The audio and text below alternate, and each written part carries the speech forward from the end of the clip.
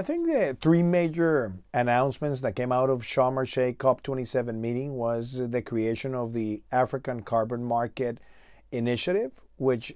I think it would open the opportunity to bring resources, buy the carbon credits, but at the same time allow communities to have a sustainable way of living by income that will be derived from the effective conservation of nature. The second thing was also that more countries join the High Ambition Coalition for Nature on the 30 by 30 perspective, which means to have 30% of the territories declared protected areas before 2030. And the fact that this is coming at such a strength before the COP15 in biodiversity that is taking place in Montreal some weeks from now, I think was also a very important milestone. The third one is that the movement of world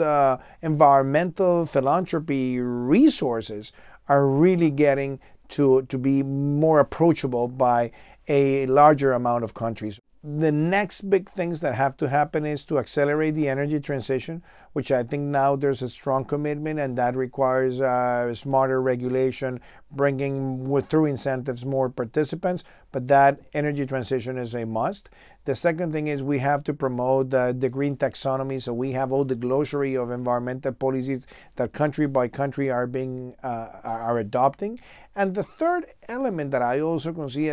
foresee as something that is needed today is that we need to put the sense of nature positive as important as carbon neutrality. And that means having at least 30% of the countries with territory that is declared a protected territory that is part of this conservation campaign that is needed in the course of the next 8 years.